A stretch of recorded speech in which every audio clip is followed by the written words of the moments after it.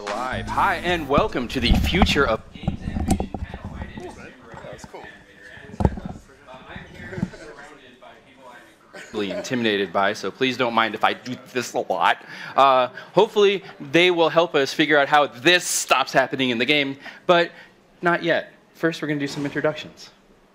Hey everyone, I'm Dan Lowe. I'm a senior technical animator at Motive Studios, which is an EA studio in Montreal. Hi, I'm Rina Harper. I'm from Epic Games, animation senior animation engineer. Hi, I'm Daniel Holden, so I work at Ubisoft Montreal at the research lab there called LaForge, and I do research into machine learning for character animation. Awesome. Now, I'm going to play this video here that one of our esteemed colleagues, Christian the Stack Jean-Juc, played at a GDC a couple of years ago. And a couple of years ago, this was the future. How many games have you guys seen with this future in it come out? One-ish, right? It's like 4 or 5. Yeah, 4 or 5. What? Yeah. Oh, well, Dan, you were supposed to tell me that before I made that joke. Anyway, the point is that the future of game animation, there's always a future of game animation. And 20 years ago, it was motion capture, and it was going to put us all out of jobs. 10 years ago, it was probably blend trees and state machines. We're going to make it so that we never had to worry about, tossing the stuff over the fence anymore, and it was all going to be easy and everything would work, and we wouldn't need programmers to get our stuff in the game. And a couple of years ago, it was motion matching.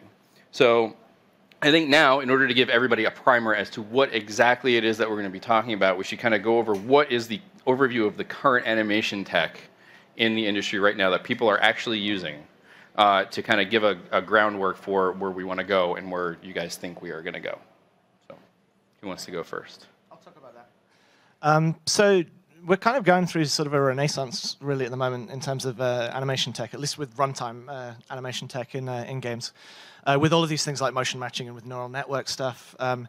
But sort of traditionally, the way that that it's worked for the last kind of decades, really, has been with state machines, which is really any animation system is really trying to do one thing. It's saying, like, I have a character, and I want to know what the next pose is on that character. I want to know what the next piece of motion is that I have to play on that. And so for the longest time, the way that we decide to do that is that we have logic systems, which is really, a state machine is really just kind of like a big flow chart. So if you've ever done sort of one of those questionnaires where it's like, what would be my ideal job, or which Harry Potter house should I be in, or whatever else it is. And you're answering these questions where it's kind of like, do you like talking on the telephone? Do you like working with computers? Well, then do this. Like, and it goes through this flow chart until you get to an answer. We're sort of doing the same sort of thing with animation systems in that we're asking questions like, how fast am I going, and what weapon am I holding, what gender am I, it's all of those kind of things. And that ultimately filters down to a single piece of animation that should be playing next. And this is all driven by what the controls, the player's inputs, the situation that surrounds that player in the game. And but the kind of situation that we're at the moment with state machines is that to get better quality, you have to make them more and more complex. Because say that I'm doing a run cycle and I have to stop halfway through that.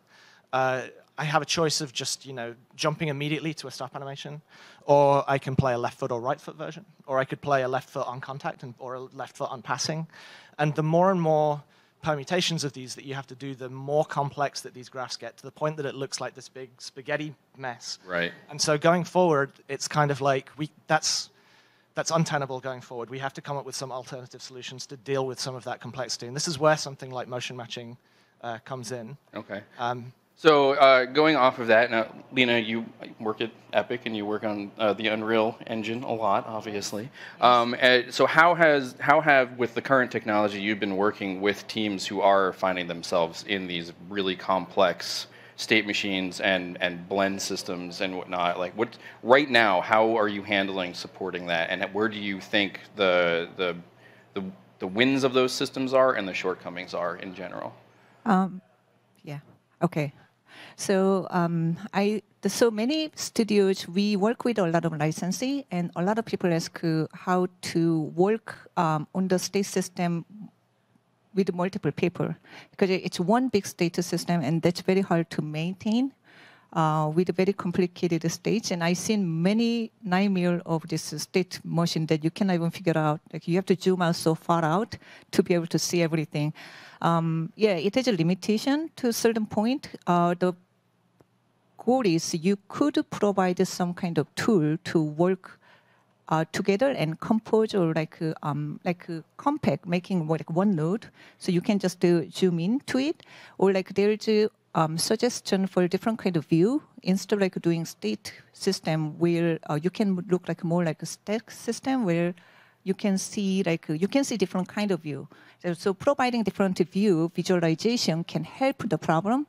But there's just some limitation too, because it's not just the tool to that point, it's like a human error. Like it's too complicated, you cannot really understand what's going on, so you make mistake. So that can be some problem. So what I'm hearing from you is that humans are the ones who are screwing this all up, and we clearly need machines to help. Yeah, the beauty of motion matching and machine learning, all these awesome systems are, it can consume all this data inside, and then it can provide the output. So you have so many data, so your output motion looks also natural and has many variation of information. So it's awesome in some. Yeah, I think as well it's hard to underestimate the kind of size of these things. So I asked some of the guys at Ubisoft to get me some rough stats on the state machine in the latest Assassin's Creed, and they were saying that it's got roughly like 15,000 animations and 5,000 states, and it's like it got a depth of kind of 10 or 11. So like it's really, you can't kind of comprehend how big these systems are. And like Lena was saying, it's really a tooling thing there. Like there's big tools, big really powerful tools, and that's the only way right now where you can build these size of state machines and manage this sorts of complexity. And I imagine that QAing those is a giant pain. The bigger, obviously, the bigger they get. We've all worked in them, but something that size, I can imagine. You know, you start to understand why, as those games and their sequels come out, that there are bugs that might have been there that might have not been there before because they're building on top of that so much. Yeah. Totally, that does happen. One thing I usually say to people is, like, because a human way of thinking sometimes can create very complicated graph. If you think of some different directions, sometimes it can help to simplify problems, but that's side comment. All right. Okay. So, does anybody else want to talk a little bit more or at all about where we are now, or should we kind of start jumping into what, like, the near term, the new things that are coming that are a little bit more feasible in the next few years to be used by content creation teams, engineering teams, just game devs in general? You want to do it, Dan? You're looking right at me, or am I looking at you? So I guess in the immediate future, like, motion matching is really the next sort of step, and a lot of studios are already doing this. There's a couple of games that have been released that have motion matching in it already. I think For Honor was the first one to do it, but I know that lots of EA's sports games and I know that there was some stuff in Mass Effect and a few different things they use motion matching, and so motion matching was really kind of like the hot button thing from GDC 2016. There was a couple of presentations that came out, and I think a lot of studios now are jumping on that, but it's kind of still in development in a lot of places. And really what it's doing is, the dream for it at least, is you just take all of your animations that you've made and you drop it into one big database, and instead of building out all of these questions that you have to ask about the situation that the character is in, the system itself is automatically figuring some of that stuff out. I think at first it's terrified, like a lot of animators, because they felt like this was going to take over their jobs. And it's sort of very similar to the way that motion capture did. But really, you still have to curate the data. You still have to clean up the motion. It's, good for game systems, but is not necessarily going to be good for acting pieces and things like that. Yeah, I mean, you still have to make it look like this Yeah. run is going to look like this run because you made sure you creatively made it that way, either through direction and motion capture or pumping through a lot of hand key animation. Right. Yeah. Yeah, I think the thing about motion matching was it became clear that it would be possible to use a lot more data than you could before because it didn't have to be hand curated in the same way with the state machine. So in that sense, maybe you can use more motion capture data which hasn't been touched by animators or has been touched briefly by animators to like make it look better and make it look more heroic and these sorts of things. But maybe you can see it as opening up to a bigger scale of data, and maybe more data than could be handled by animators. Yeah, and I think Simon Clavet, who's kind of like one of the fathers of this, at least for practically using it in games, he was the For Honor kind of expert and did their system for this. His original kind of idea was like, I'm just going to get 2 mocap actors, I'm going to drop them in a mocap stage, and they're going to fight for 5 minutes, and then I'm just going to let the system figure it all out. And then it turned out, once we actually started looking at it, that it's doesn't really work like that. It sometimes picks things that you don't want it to pick. And so it was really then a case of trying to figure out how to kind of make it so that the data works with what the system wants. And so it's taking some time, I think, for animators to get used to how to work with this. But I think it's going to eventually be a useful tool in the toolbox. And I think people should see it like that it's a useful tool in the toolbox and not a replacement for It's a lot like motion capture, right? It's a productivity tool. And it's just right now, it's when motion capture came out, as long ago as it did, it wasn't as much of a productivity boost as it is now in the right situations. And I think that if people look at motion matching and future tech in that way, it becomes less scary. But it also, I mean, it's really exciting to see that what could happen and what the things that we'll come up with next. That is the next productivity tool. If motion matching becomes the next motion capture in that way, then what's the thing that makes everybody say, it's just motion matching? But speaking of productivity tools, I know that Lena has some stuff she'd like to talk about on the work that she's doing. And so I'm going to just hit F5 on this thing. Maybe, yeah, there we go. And here you go. Awesome. So I wanted to show some of the tool we are working on, and it's called the Control Rig. And so we demoed this last year at GDC, showing animating character and sequencer. And this was, so to be clear, Control Rig is not animation tool, but it is a rigging tool. We are working on rigging tool to rig in engine. So the reason of this prototype was to figuring out how to make the tool and what's our goal to get to this tool. So what is Control Rig now? So the Control Rig is a scriptable rigging system in Unreal Engine. It's a blueprint framework, but it's using native execution system, so it's extremely fast. Because the goal of us is always performance, we have to make it fast. We cannot be slow. But it's a node graph you can use to script, and each node is we call rig unit.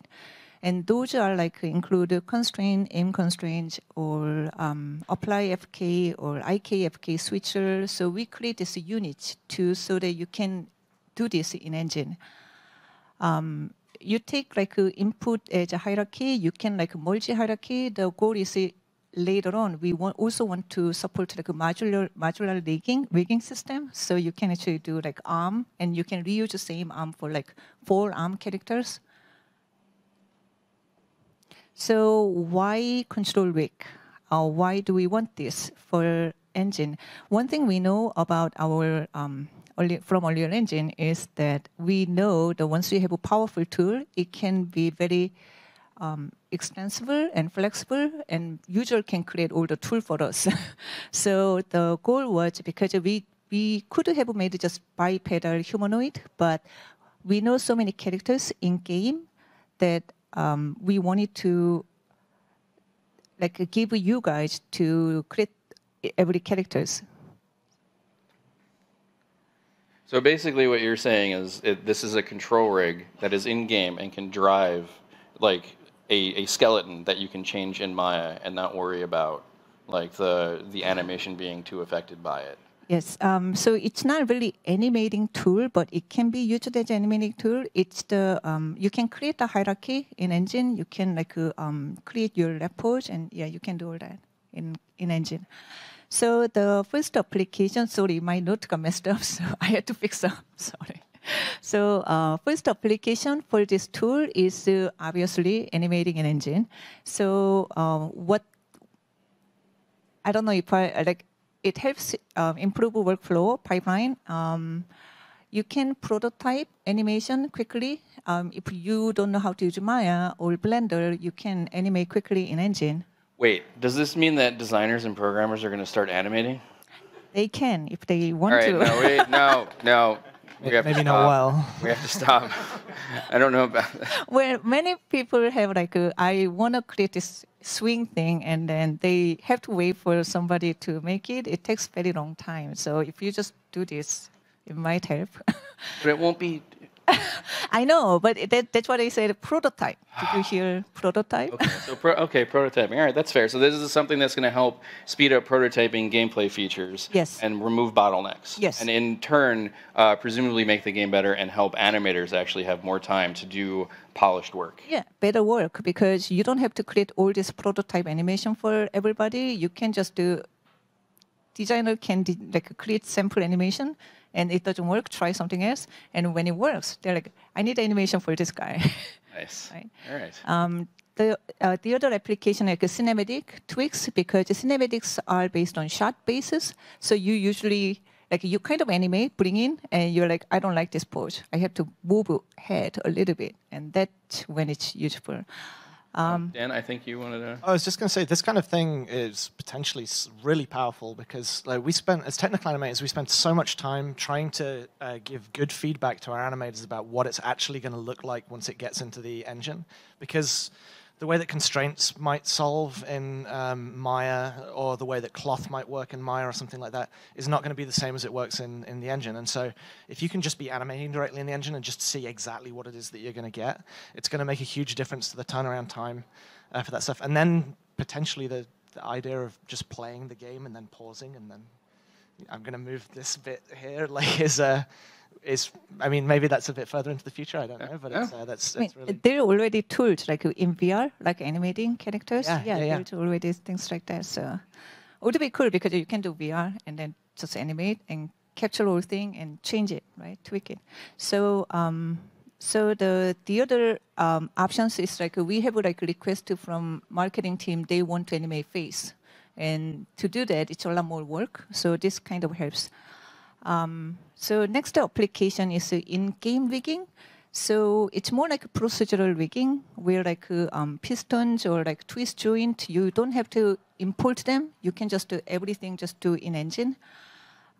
It's less joint to animate or import, so saves the memory and less time to decompress animation. And you can also go to the runtime rigging with it this way because you can just animate the aim target point and then you can use that to in-game. So that's good application. And the third one I have with this one is this was an example from Ubisoft IK system. It was really cool. I hope I get his name right. Alexander Brezniak. Anyway, in his presentation, it's really cool because you can just use rig to retarget all the animation. And because we have some very primitive retargeting system, but it's only using FK, but using rig data to retarget is going to really help to retarget better. And you can shield animation that way. So, okay. So I want to show you the video of what's current status of what's happening.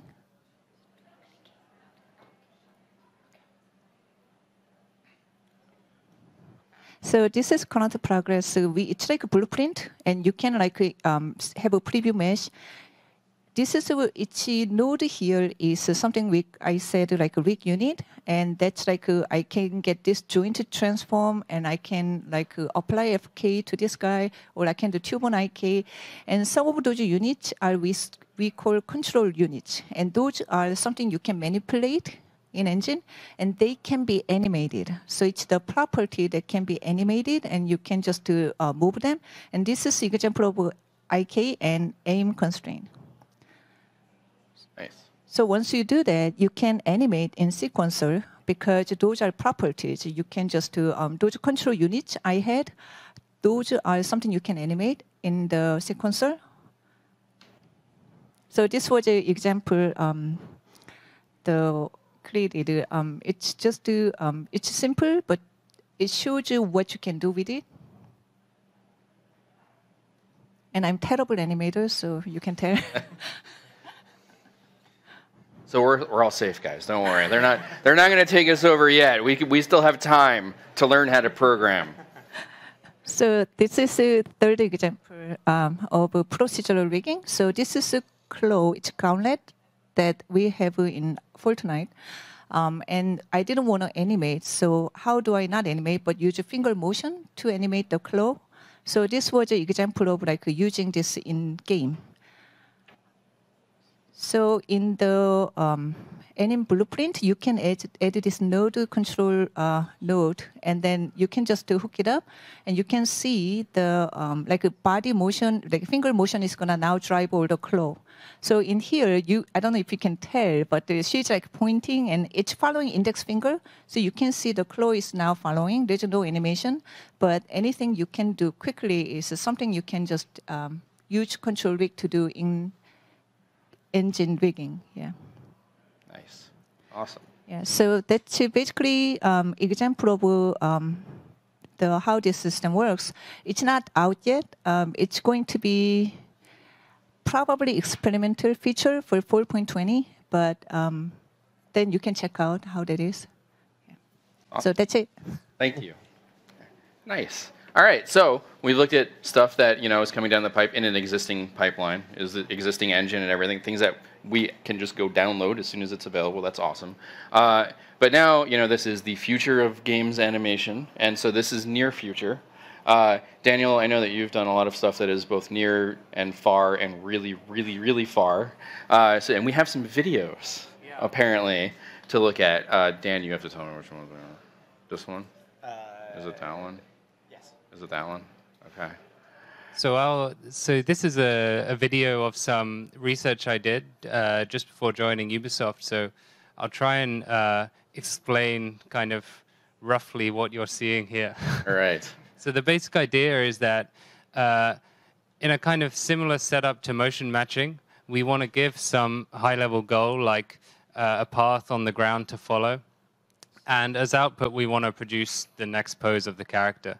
And in motion matching, this is done by basically like searching through all the animation data in the database and picking the clip which best fits what you want to happen next. So where you want to go and what speed you want to be going at.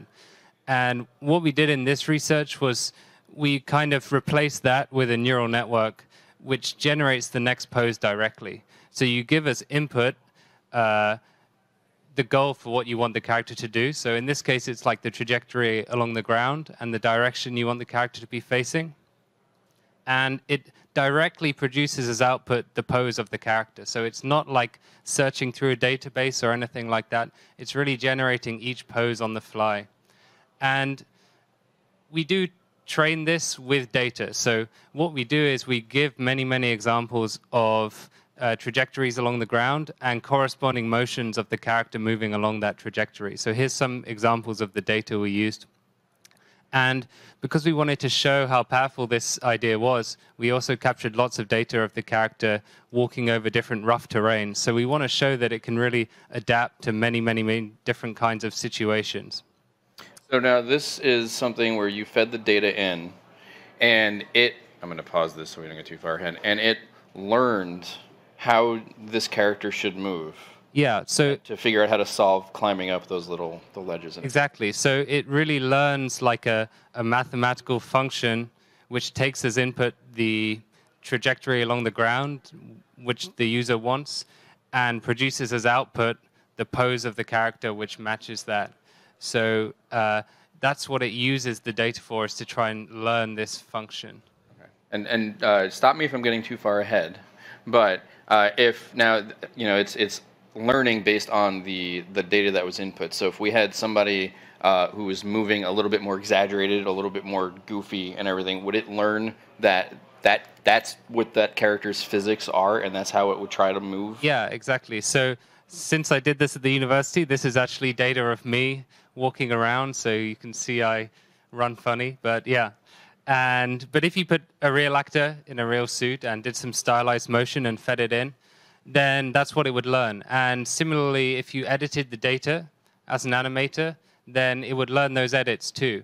The problem is that we captured kind of 2 gigabytes of motion capture data, so that was kind of like, I think it was about 4 hours or something like this. So we can do that. We do it like in a day. I don't know. I think Shum said it took him like 10 minutes once. Yeah. So the power here is that we could capture so many different varieties of going over different terrains in different combinations, different speeds, and different, and then we could just kind of throw it all into this neural network and we get something out. So you have to design the neural network with some sense. It's not quite as magic as it seems, and it takes a bit of skill to do this well, but the idea kind of remains the same. And one of the really interesting things about this approach, which separates it from motion matching, is that in motion matching, the performance and the memory usage kind of scales with how much data you try and use with it. So if you use a gigabyte of data with motion matching, that's how much memory it's going to take, and it's going to take a long time to evaluate each frame. Whereas the neural network approach, it doesn't matter how much data you feed it, the runtime cost and the memory usage remains constant. So in theory, at least, you can feed it data on so many different vast varieties of situations and produce nice corresponding motion as output without kind of paying any additional costs. So that's the kind of exciting reason to use neural networks for me, is that they have this like incredible scalability when it comes to data.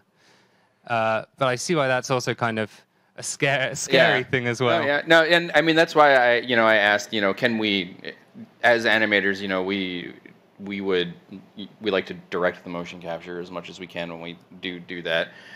So we would still have some sort of there is still a creative control over this process because it is basing its like output on the data that was input prior. Yeah, exactly. So you can still edit the data and control which data you give it, and that will control what results you get to some degree. But it's really not, because it's not just playing back data which you fed it, it's actually generating it on the fly. You don't have the same kind of guarantees about what it's going to do. And so that's kind of a bit scary as well, in that you can train it on a particular data, but you can't guarantee that's exactly how it's going to look once you've trained it and once you run it. Okay. So, go ahead, Dan. I was going to say, where this is kind of relevant for animators is that it's the amount of data that you need in order to train the system, because it's, we talk about 4 hours worth of data to do like a locomotion set. If you think about how many frames you clean up in a day worth of mocap, it's going to take a single animator like 4 years or something to clean up a single loco set for that. So instead, I would kind of expect that a lot of the way of working with this kind of stuff is going to have to be automated ways of processing that data, or coming up with better capture methods in order to capture things like fingers and capture surface details and all of the other things that you might put into that data, which might end up shifting animators over to things that neural networks are not necessarily good at, like performance pieces or things that we can't mocap. Like you can't mocap a dragon, like that kind of thing. Not yet. So, not yet. No. It's funny, for example, when I showed this research to some people in film studios and I say it needs 3 hours of animation data, well, if you have 3 hours of animation data, you've already made your film, so you don't need it anymore if that's the case. Right. Yeah, you're better off just getting that, whatever you need for the movie. Yeah, exactly. Yeah. But So, I think what Dan says is exactly right, that like maybe there are some areas where it's actually okay to have a lot of data which you can maybe even pre-process with some rough heuristics if you want to stylize it in a particular way. That's actually something which the control rig stuff is super good for, is that you can really easily make little procedural tweaks to animation to stylize it in the way you want. And then, yeah, maybe after that, the kind of more handcrafted stuff is going to be more where it's important, which is like kind of cutscenes and cinematics and all these really key elements of the game. okay. So I'm an animator, and I've seen this and I love it, and I want to show my boss. I want to like get some of this. How am I going to do that? How am I going to present this to my team and say, look, there's this new tech. I think it's going to do really well, and I need a bunch of tools in order for me to work on that data, like you said, Dan. I need a control rig, and in game so that I can modify it, and then I need the actual system itself. What does it take? What will it take for that to become a thing that is when I go to studio A or B, I know that they're going to use it because it's commonplace now. I think it's really early right now, and it's really not mature technology, and there are lots and lots of questions that need to be answered and problems that need to be solved. And so, yeah, there's just so many things that need to be done. So one is just like basic ways to edit and control what you're going to get in some reasonable fashion. So, for example, maybe you could imagine a tool where you record some output of this system, and then as an animator, you make some tweaks to it to say how you'd prefer it to look. And then maybe we'd like a tool which propagates these edits to the rest of the big, large motion capture database which you've recorded. And then you can retrain the neural network or these sorts of things. So there's still so much tooling that needs to be done.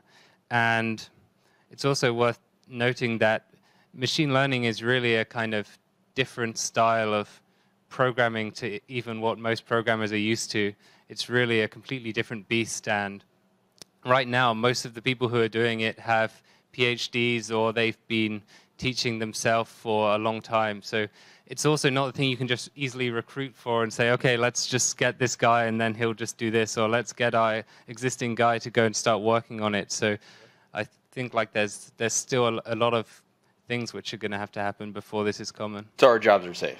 We're good for now. now. At least me, I'm old, so maybe I won't have to worry about this. All the young people, y'all are screwed, but I'm fine. So that's what I'm about it. No, I was gonna say, so machine learning is awesome. It just the two things I know is like it requires a lot of data, which means we need a lot of animations, which basically is mocap problem and 4 hours and all that. Second is iteration time, because it's a long time to train. So, and all of that, I think, like Daniel, as Daniel said, I think it's gonna come to some way of tools to like to the form of people to use it, and that can be something more like I want like sold animation or something, and then you can there's just some place like Mixamo or some animation company train all the data, and you can just say word, and then it just brings out animation data or something. So way to incorporate, it's gonna take some time, but it like I think with the other part is a kind of runtime issue where we have a game where like 100 player has to run so fast, and those things it's hard to use machine learning for it, because we don't have enough for mobile. Having 100 people, we cannot even thread anything, so it's gonna be very hard. So those things are very tight, and we just want to do very minimal. So it's a matter of like how much you get out of the system, and how much you need to. This depending on your game, I think you can totally do it. Some of the game, maybe it's better to just have a certain simpler system, but in a way, if this system can come to some way of a tool for user to get the asset data, I think it's going to be awesome. Great. I think a big thing is if you want your team to be right at the cutting edge of this kind of technology, you need to dedicate people who you are willing to let fail. A lot of like... I want it now, Dan. But I mean, a lot of the research stuff is very like risky, and it's kind of like this thing might not work out. It might not be a thing that we can actually put in a game and ship. And so I know that Ubisoft has a team, LaForge, which I think is the team that you work on, and EA has a team called Seed, which does similar things, where they're not necessarily, it's people who are not necessarily working on anything that is going to go into a game. It's just, we want to try some things that are high risk, and maybe they'll pay off, and that'll give us that'll make us be at the cutting edge, but at the same time, you have to be able to kind of like say, well, this is not necessarily going to be pumped into our immediate title, and maybe it's only going to be big publishers that are able to afford to do that. I don't know. It could be that if you don't have the budget to spend on some expensive research programmers that aren't contributing to your current project, then you might be more watching to see what happens with the rest of the industry first and working off that. That seems to be the way most new technology goes. So sure, yeah, I think so. All right. Well, we've kind of hit the point where we've talked about kind of the stuff that's like known and sort of in the future, like close-ish. Do we have any questions from the chat yet that we can start? Have you gotten better at throwing those, or am I gonna? Oh. Here we go. And there's Mike. And they're all written down here. So I'm going to start reading some questions from the chat. Here we go.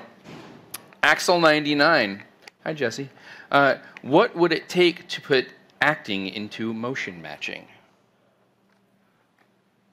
Does anybody know? So I think right now people have been using motion matching mainly for locomotion, but the idea of being able to have a high-level goal of what you want, and then to pick from the database something that matches actually fits pretty well with acting. So, for example, the motion matching in For Honor, it works with attacks too. So you say, I want this type of attack in this amount of seconds, and I'm currently in this pose, and I need to be like facing this direction, and what it will do is it'll search through the database of animation and find the best matching attack.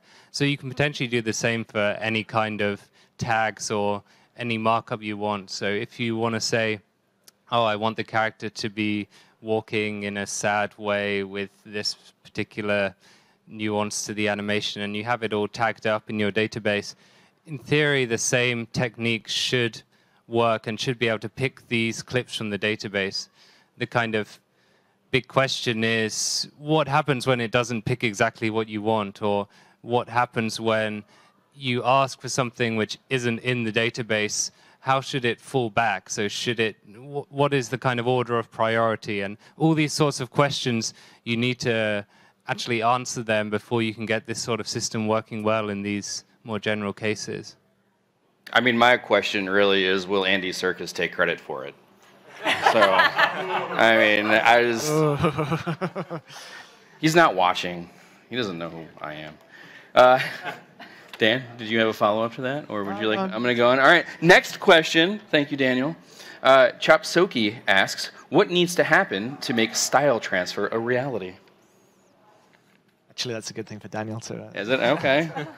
Yeah, so there's a bunch of different research on style transfer for a long, long time now.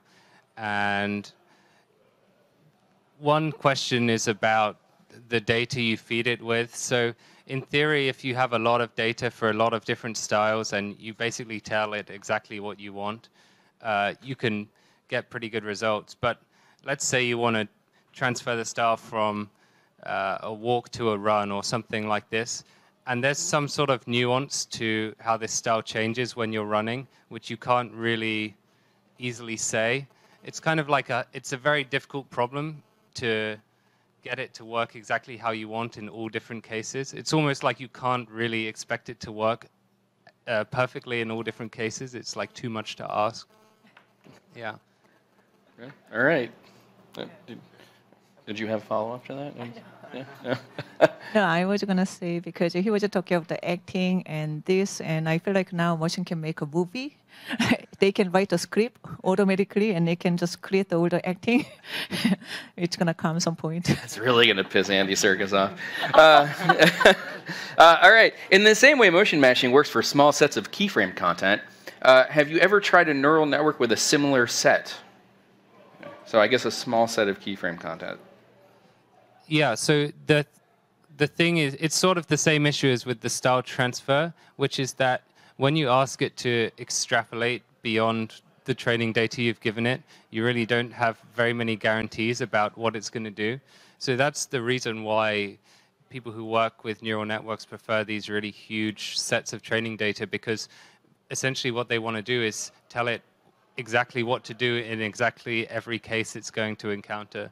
So yeah, you can use them with small sets of keyframed animation, but it's much harder to control the sort of results you're getting. And sometimes what you really want to do is like try and specify more directly how you want it to act. And when you do that, you might end up with something which looks more like a state machine anyway. So I think in the kind of aim of controlling what it does, you probably end up going back to state machines and blend trees and these sorts of more controllable techniques. Right. It seems like a kind of big push on the neural network side, just not just for animation, but across the board, is to try and train things faster and with less data. So I don't know exactly how the people go about doing that, but it's like things will get better over time, I would assume.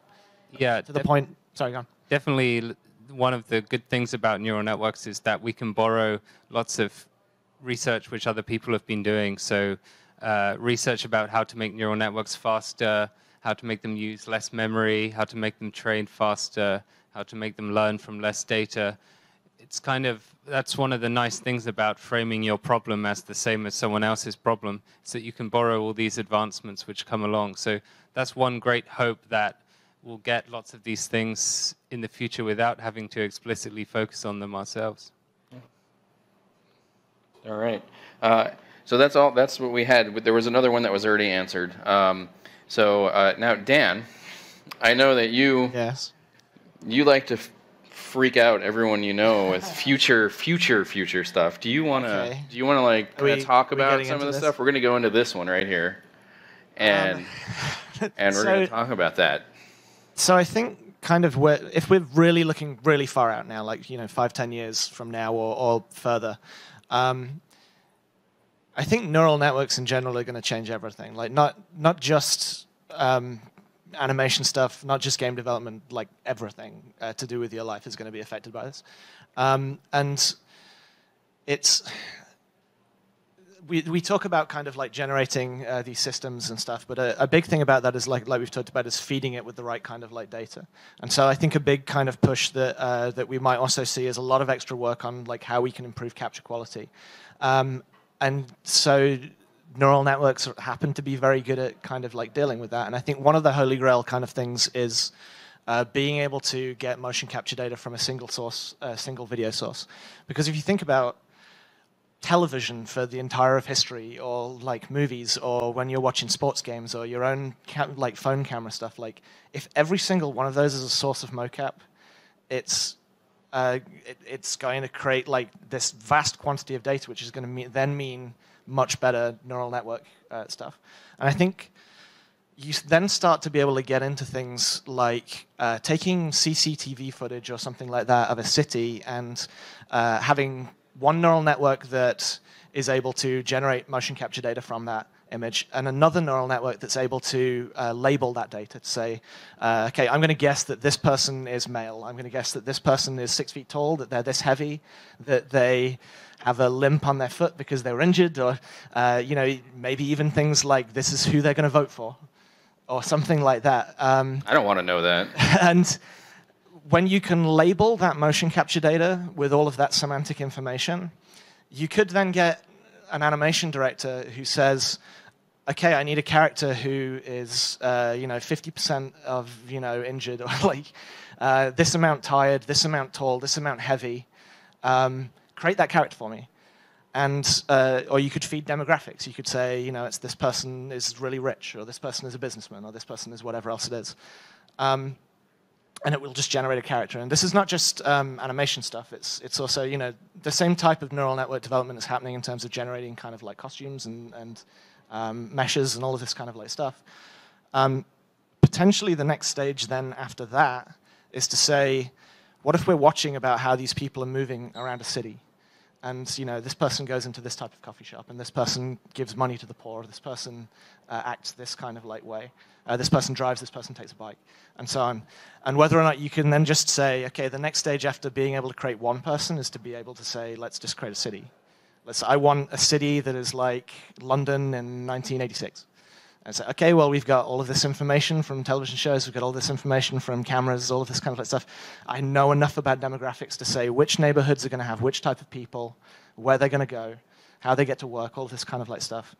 And to just keep expanding from there, where eventually maybe it's not even game directors saying this. Maybe it's just the user talks to their console and says, I feel like playing a game today that's like, I want to play like a Harry Potter game, and I want it to be a brand new story, and I want it to be in that style. And it's just, okay, well, what do we know about that? Let's generate this entire game around this, or whatever. I want to play a new Star Wars game. So we're all out of jobs.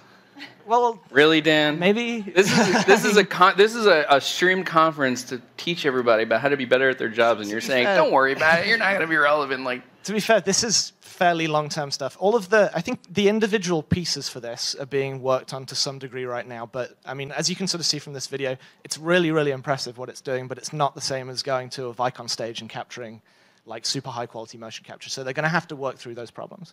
But you know, the motion capture generation is working. There are different papers for semantic labeling where there's stuff to say. I think we've got another image there. It's this last one here. So this was a paper that was released where they could run these images through a neural network and it would describe what is in the image. But it even describes things like relationships between people. So a man is standing next to a clock on a wall. It's not just identifying the clock, it's not just identifying this. And it can do some really in-depth descriptions of what is in these images. And so it's, I mean, this is, like I say, this is where you are able to take this information, tag that to the actual content that's being generated, and then start to associate that with being able to, you know, generate whole cities and stuff based on demographics and things like that. This stuff is scary and terrifying, and but is advancing at a crazy rate. Like, so when are we going to get that in when are we going to get that in Unreal? Oh. I don't know in 10 years based on what Dan's prediction. But for me, the animation, I love animated movies. And for me, animation is a creative process. And it's about expression. And as Daniel said, there's many advantages of this machine learning motion matching system. The problem is that you still lack artistic control on the content, what you're seeing. And I think that's just important. So for me, like, because it's hard to picture like machine learning, awesome, beautiful animated movie, watching that seems really far out because you still need this expression to be delivered very clearly. Or maybe you can train that. But like, I still think the artistic control comes from human. And it's the same thing with painting. Like now there's Photoshop, all this picture and beautiful things, but people still want to paint, and they just still, people want to express their expression. So there will be a way to express all that creativity in some level. It may not be exactly what you do now, but it's gonna be, there will be something still there. Yeah, I also think it's like, again, a question of scale. So for example, Assassin's Creed Syndicate, the map was roughly like 4 square kilometers, whereas Origins, it was roughly 100 square kilometers, right?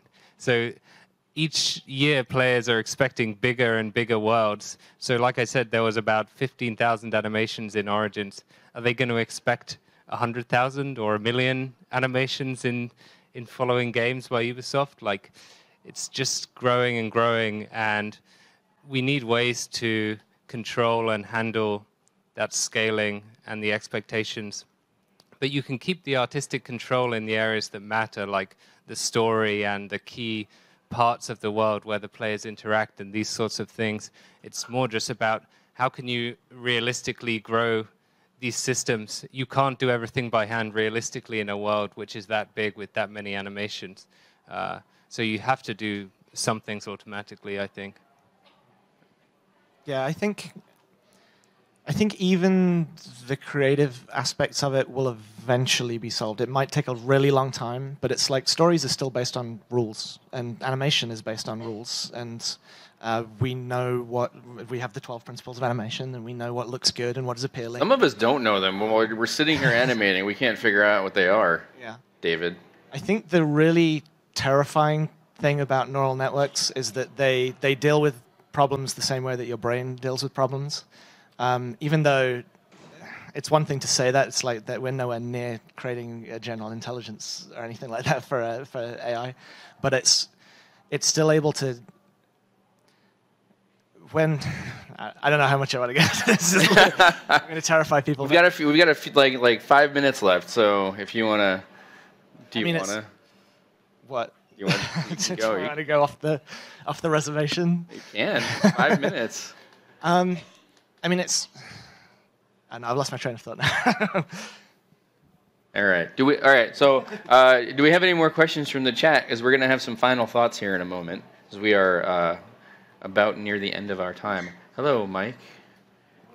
Thank you. We have one last question, and then we'll go to some final thoughts. This is from JPEG 2.0. Who's sitting? You weren't in the chat. Is there any consideration being given to how this neural network data gathering can be abused outside the industry? What is our responsibility to this tech in the near to mid future, if any?